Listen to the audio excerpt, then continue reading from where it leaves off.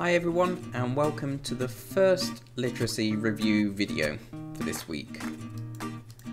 This lesson was about writing emails. First of all, we checked all the homework.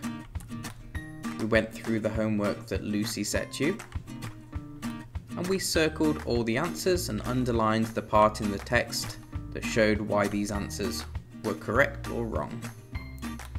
We then looked at the homework that I had set you about prepositions, and we just checked that you'd got all those correct. And I explained if someone got one wrong, why it was wrong. Then I joked. I said more homework, but it wasn't. We started on emails. We had a look at this blank email page. We said send is how you send the email. From is your email address.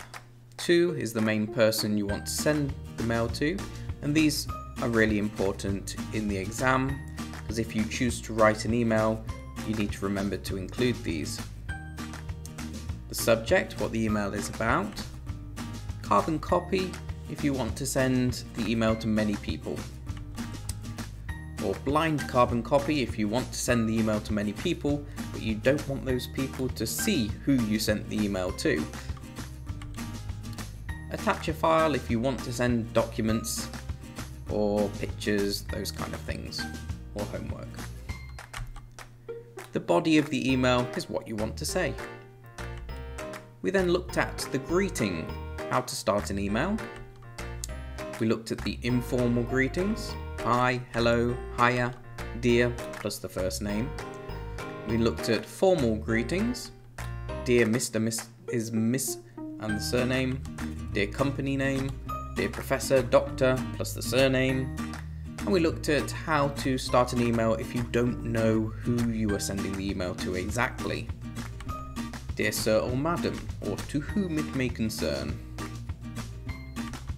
We then looked at the examples starting an email. We said the greeting goes on the first line.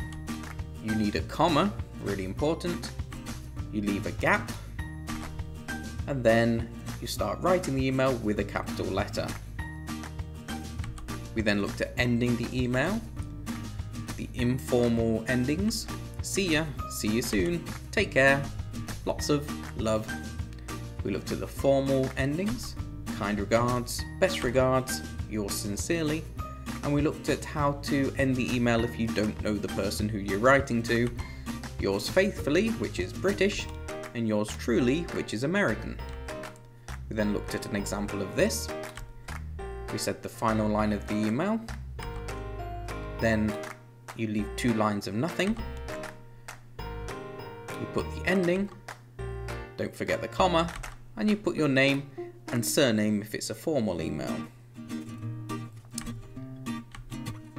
I then said that I would send you an assignment with a blank email, and I gave you the instructions of what to do. This was classwork.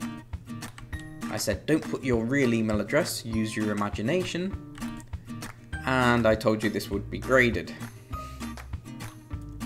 Finally, I set you some homework, which was compact student book, all of page 64. And that was everything.